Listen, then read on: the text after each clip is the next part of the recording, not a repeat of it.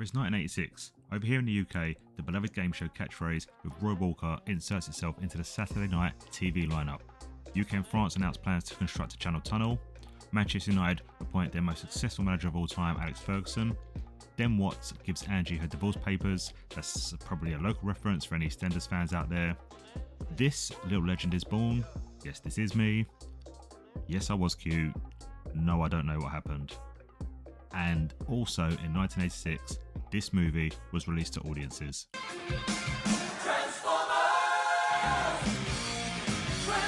So to coincide with its 35-year anniversary and a limited re-release in cinemas over in the US, firstly, hopefully you're going to give this video a like. And then secondly, we're going to revisit the film that scarred an entire generation, which is now known affectionately online as the Great Toy Massacre of '86. So the basics on the inception of Transformers is this. The entire concept of Transformers is basically one big advertisement for toys. Most of the Generation 1 toys for seasons 1 and 2 of the TV show were made years prior to Transformers ever debuting. In fact, they was from mostly two different existing series of Japanese toys, Diaclone and Microman. These were eventually imported and licensed by hasbro in the West, hasbro in the West, given names and backstories and then shoved it to a cartoon to promote. The Toys That Made Us on Netflix has an episode on it and it goes into great detail about it. It's pretty interesting, so if you haven't seen it, do check it out. It goes well into the backstory, interviews with people in the know, so yeah, check it out. So fast forward 2 years, and after 2 seasons of airing on TV and all the kids have bought all the toys, the toy lines need refreshing. The higher ups need something new for the kids to circle in the Argos catalogue. That also might be a English thing, a local reference. And the kids need to get their parents to spend their hard-earned money on something new. So enter Transformers the movie. Right, so spoilers ahead, obviously, if you haven't seen this 35-year-old film, but everyone fucking gets it, so prepare yourself. So we open up on Big Baddie Unicron. No pissing about, no mystery or whodunit. This planet-sized monster done it, and for sure, he's gonna do it again. Now the narrator casually drops that it's the year 2005. So like I mentioned up top, I was only born the year this film dropped. So if like me, and you had to play catch up, and say only watch this film almost a decade after its release, you are given absolutely no context that canonically 20 fucking years have passed in between the end of series 2, where they left off things, and where this film begins. It literally took me to be a full-grown adult to be able to make the connections that the human in this movie, Spike, is the adult version of Spike in series 1 and 2, and he now has his own kid, Daniel. At no point is this explicitly explained anywhere or outlined anywhere. So back to the story. So seeing as 20 years have passed, the Decepticons have all but taken over their home planet of Cybertron, and the Autobots have set up bases on 2 moons around Cybertron, as well as an Autobot city on Earth. And oblivious to the impending Unicron threat, the Decepticons have decided to make a big push against their enemies, to put an end to the war once and for all, and shit hits the fan from there. 7 minutes into the film, we've already slaughtered half the toy line. Brawn, Prowl, Ratchet and Ironhide are all sent back to the scrap heap. Why are they attacking Megatron one by one? And nobody is rushing him all at once. The Decepticons caught up to the ship, boarded, transformed before any one of them even stood up. Then Megatron hits us with the first of many memorable quotes throughout this film. Such heroic nonsense.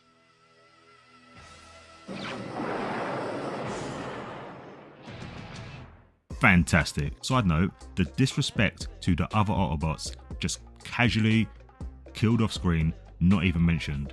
Wheeljack, for example, just murdered off screen and glossed over as casual as you like. Mirage is never seen again, and that's without mentioning the Decepticons, Megatron, Thundercracker, Skywarp, Starscream and Bombshell all also kick the bucket later on in this film. Then we hit Earth and everyone is new. Daniel, Hot Rod, Cup, RC, Springer, Blur, Ultra Magnus. No introductions, no explanations. It's been 20 years, you should have known that by now, and these guys are here, you just have to deal with it. This invasion culminates to a one-on-one showdown, Prime versus Megatron. A battle for the ages. In the smack talk, Megatron states, I'll crush you with my bare hands. And then proceeds to use the following weapons. His arm fusion cannon, a rock spike, a plasma sword and a laser gun. And the result, 26 minutes and 15 seconds into the film, the moment that broke a million kids' hearts. Poor Optimus Prime is no more. Oh my god. Are you gonna cry?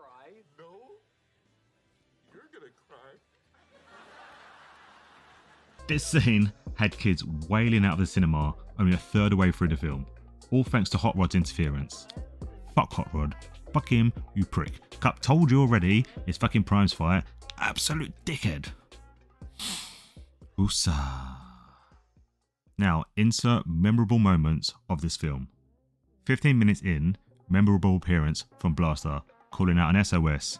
I think he shows his face one more time, and he ends up on the back of a milk carton or on Crime Watch or something. But that son of a bitch is missing the whole rest of this saga. 17 minutes and 10 seconds in, RC puts Hot Rod, dickhead, in his place.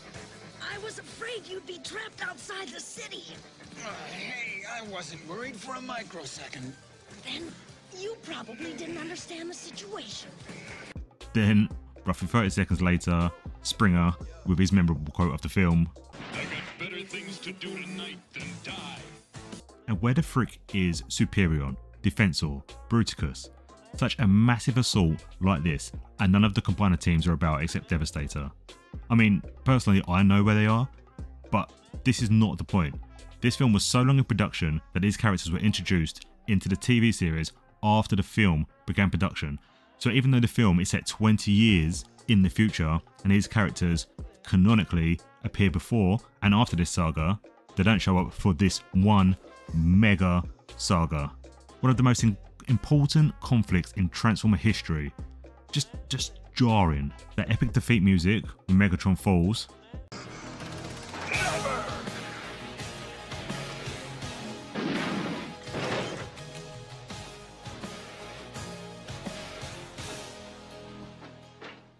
Then little rumble carrying Megatron's fusion cannon. Astro Train insisting they shed weight to get to Cybertron even though there's no gravity in space. Plus, how fucking big is Astro Train for Devastator to be able to merge inside his cargo bay? Self-aware artificial intelligent robots with off-the-scale intellects that have mastered interplanetary flight, can't say charismatic. Soundwave, the loyal deputy that he is, the good soldier, and carrying Megatron's battered body from the battlefield, then just standing by the cargo door, holding it open, while Starscream tosses him into the void of space. Wait, I still function. Wanna bet? 29 minutes and 24 seconds, a funny quip from Unicron. Summoned you here for a purpose. Nobody summons Megatron. Then it pleases me to be the first. Then, almost instantly after, calling Megatron on his bullshit about crushing Prime with his bare hands. I have already crushed Optimus Prime with my bare hands. You exaggerate. 32 minutes in, we get our first line from Leonard Nimoy. I will rip open Ultra Magnus and every other Autobot until the Matrix has been destroyed. And how the frick does Starscream know that's Megatron? Granted, they both have arm cannons, but that's where the similarities end. Different body, different colour scheme, different troops, different voice. 36 minutes in, the big S-bomb from Spike that caused the film to be a PG rating. Look! It isn't even dented! Oh shit, what are we gonna do now? Jump ahead, and 56 minutes in, RC and Blur just absolutely fuck off and abandon Daniel. The poor kid has crash landed on a planet that he doesn't know due to a war that he isn't a part of, and a couple minutes prior to this incident, he couldn't even walk in his exosuit. And now they're just like, yeah, just transform, it's fine, just transform. And just leave him in a combat situation to fend for himself. Dick move, even from RC, dick move. Slag, I believe it in, is very uncharacteristically polite, regardless of the planet he's on. Excuse me. Plus, where is the other Dinobot? There's supposed to be 5, right? But there's only ever 4 throughout this whole film. What is that about? And how toxic are the Junkions? They just watched Ultra Magnus and his team crash land so they can see that they're having a bad day. Then they watch as they're attacked by Galvatron. Then Ultra Magnus is killed by Galvatron. And then after all that trauma, They then proceed to attack whomever is left over. Fucking scumbags. So the budget of the film was somewhere between $5 to $6 million. That's without promotional budgets. And whilst the animation is better than your average TV episode, and it does look more reminiscent of a Japanese anime / manga, I would imagine that the majority of that budget went into the big name voice actors. But I don't understand who this is for. Peter Cullen and Frank Welker reprised their roles as Optimus and Megatron respectively, and that's great. But on top of this, you have Judd Nelson, hot off the Breakfast Club as Hot Rod / Rodimus Prime, Eric Idle of Monty Python fame as Wreck-Gar, Orson Welles in his final film role as Unicron, and the also late great Leonard Nimoy as Galvatron. Now that is a great casting, but as a child, who gives a fuck? Who's literally looking at the cast list and thinking, as a 7-year-old, the legendary Orson Welles is voicing a Monster Planet that I've never seen before and will probably never see again. I am so excited for that. He was amazing in Citizen Kane and Mercury Theatre on Air. No one is thinking that as a 7-year-old. So who is this for? Why waste that budget? And on top of this, now full respect to Orson Welles and Leonard Nimoy for different reasons. Orson Welles was in very poor health for the recording of this, and in fact, he died only 5 days after recording his scenes. But more power to him for sticking to his contracts and putting in his performance in such ill health. Welles told his biographer Barbara Lehman, and I quote, "You know what I did this morning? I played the voice of a toy. I play a planet, I menace someone called something or other, then I'm destroyed. My plan to destroy whoever it is thwarted, and I tear myself apart on screen." So he seemed like he was quite into the role. On the behind the scenes, the director Nelson Shin said that Orson Welles' health was so bad that he had to run his voice through a synthesizer multiple times just to get some usable dialogue. Apparently he was panting just trying to get the dialogue out. But I mean, it works. He does sound quite good regardless of how synthesized it is. Now, Leonard Nimoy, again, what a great casting choice. Already famed for Spock in Star Trek and literally had Star Trek films released either side of this movie. His dialogue for Galvatron is top draw. Apparently when arriving to the studio to record his lines, he asked where the bathroom was and then went off for half hour and could be heard doing vocal warm-ups and scales for 30 minutes just to get ready. And honestly, it shows. That gravelly, deep, menacing tone of Galvatron is one of the best voiceovers of the whole movie. No disrespect to Frank Welker's efforts, I love him as Megatron, but when he takes over as Galvatron in the 3rd season, it's just not the same. Defo noticed the shift in tone as a kid. Now, you can't mention the budget without talking about the soundtrack.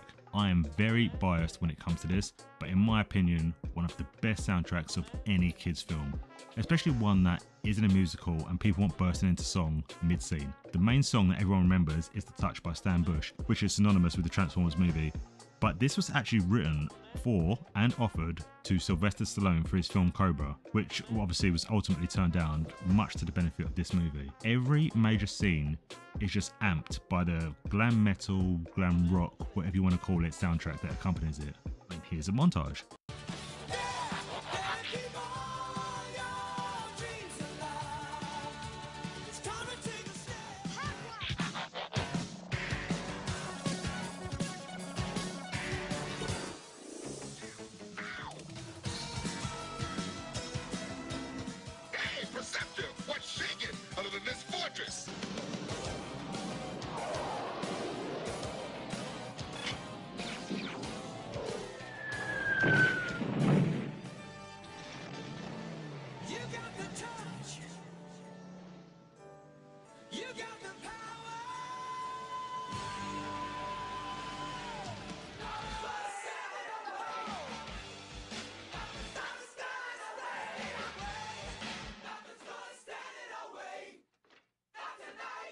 Songs from this soundtrack have been used in films and TV shows and games such as Boogie Nights, Chuck, Saints Row 4, American Dad, The Goldbergs, Glow, Young Rock, and I'm sure many, many more. So yeah, the film was made on a roughly budget of $6 million, minus promotional costs, and only raked in just under $6 million at the US box office. As far as I can tell, it wasn't even released at the UK box office. The film was also rated PG, due to Spike's potty mouth, which we mentioned earlier, which was then removed from home media so the film could be changed to a U. And honestly, the balls on the fucking studio execs and toy execs to kill off Optimus Prime, the heart and soul of the franchise. This also didn't help with box office draw, because who is gonna go watch this film, go back to their friends and say, oh yeah, the film was really good, they killed off our favourite character, you should definitely go see that multiple times. No one wants to relive that trauma multiple times as a child. And then, to add insult to injury, they put Hot Rod / Rodimus Prime into this new leadership role. The guy whose fault it was for Optimus Prime's death in the first place, they put him as the new leader. Go fuck yourself, stupid fucking gypsy. So many kids were haunted and scarred by this that they had to do a huge U-turn and add dialogue to the end of the movie on re-releases and home release that Optimus Prime would in fact return. Now this is something that we may cover in a future video, but if you've made it this far on my rant of the Great Toy Massacre of '86, thank you for sticking with me. Don't forget to share, like and subscribe. Drop a comment in below if you want to share your traumas of the Great Toy Massacre of '86. We can start a support group. We can be in this together. Get at me. You can catch me on Twitter, Instagram, Patreon, all the majors, Mr. Twisted Visions. Hopefully, I'll catch you in the next one.